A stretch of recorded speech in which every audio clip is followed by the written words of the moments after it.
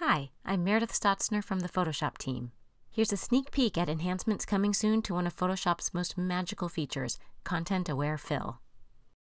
Here I've made a selection of the area I want to make disappear.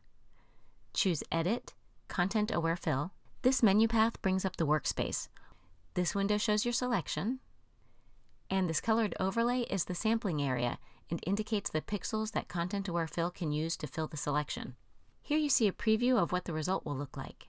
Over here are the tools that allow you to modify the sampling area or even modify your selection. So now for what's new and improved coming to Photoshop in 2019. The new sampling area options: Rectangular, Auto, and Custom.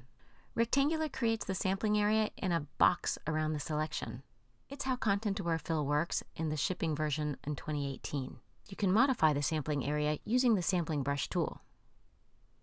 I don't want these pixels to be used to fill my selection, but I do want these. All right, reset that.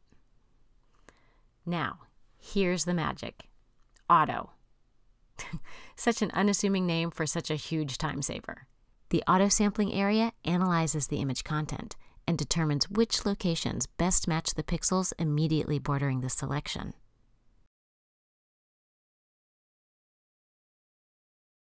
The other new option coming soon is Custom.